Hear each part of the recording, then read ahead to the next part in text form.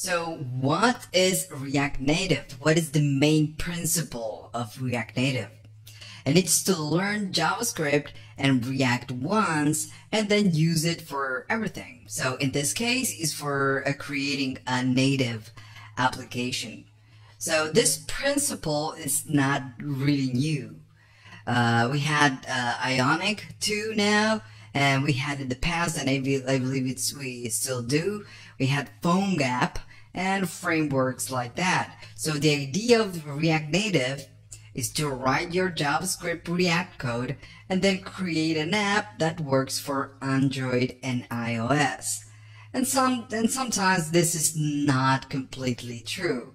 It will work with some code in most scenarios, but sometimes you will need to make some specific changes for iOS and sometimes for Android. So of course we will learn how to target different operating systems.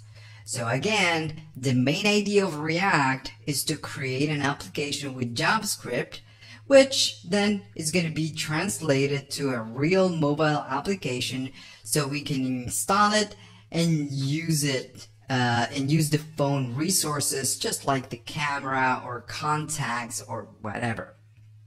So why is React Native so different than others? Well, other technologies, what they do, they use a frame or a web view, which is a native app. What is native? It's the web view. And this will render a web view just like HTML with JavaScript. So we have JavaScript, and then you have your frame, which is the actual application. And this application will be installed in the phone, and the phone, what's going to be using, it's the frame, but your application, it's going to be really on HTML and JavaScript. So the native thing right here is the frame, not your application. And this is what it's different with React Native. We can create our application and React will compile our JavaScript to a native code for Android and for iOS. So this is why it's different.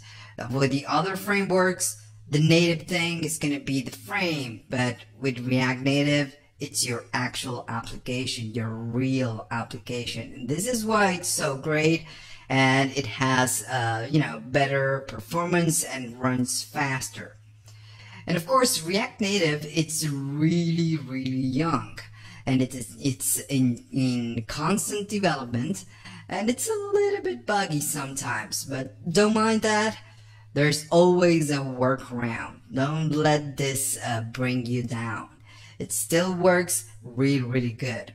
And a lot of companies use React Native. For example, we have Facebook, we have Airbnb, Instagram, Walmart, Adidas, SoundCloud, Wix, and these are not small companies.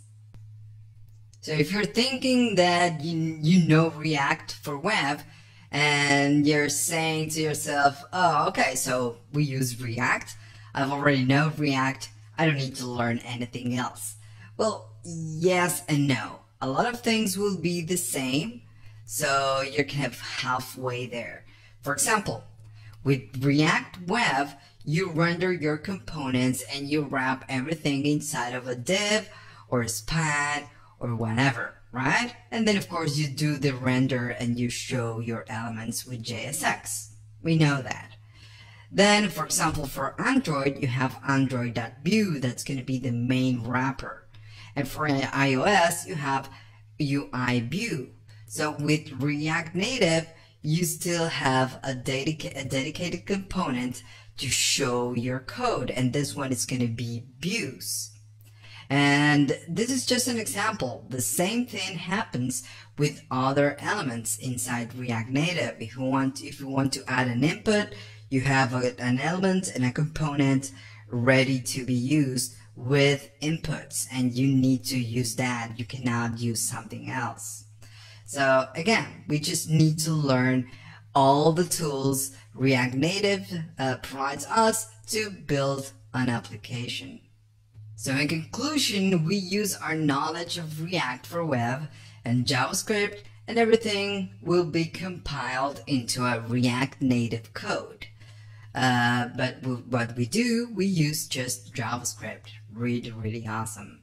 Now, if you bought this course and you don't know anything about React, and you're kind of new to React, there's no need to no need for you to stop this course and go to a different course and learn React for web, the standard React. So you have two choices.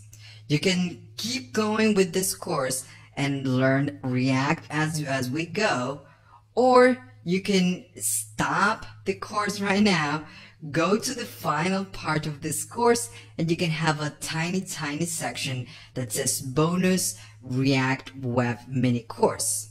It's not a full course of React, but it's part of a different course I have inside Udemy. So you can watch that, learn React for web, and then you can come back to React Native, and it's going to be much easier, right? Okay, so you can you're getting two courses for the price of one. Right, so once you know all the basics of React, you have a tiny section for Redux because we will be using Redux. Just come back to React Native and it's going to be a piece of cake for you. Alright, so we need to do a lot of installing to run React Native. So let's go to the next section.